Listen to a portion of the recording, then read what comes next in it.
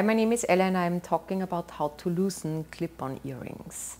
So the right way to do it is take a small flat plier and bend that little piece which is connected to the earring a little back. So be careful, if you loosen it too much, the earrings will not really clip anymore and you're gonna lose them. You also have to be very careful. If the earring is hollow and you bend that little piece, you could bend the entire earring.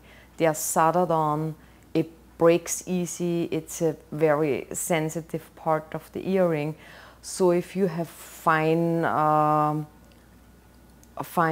jewelry, it's probably better if you bring it to the jewelry store and they know exactly how much they can bend it with not really ruining the earring.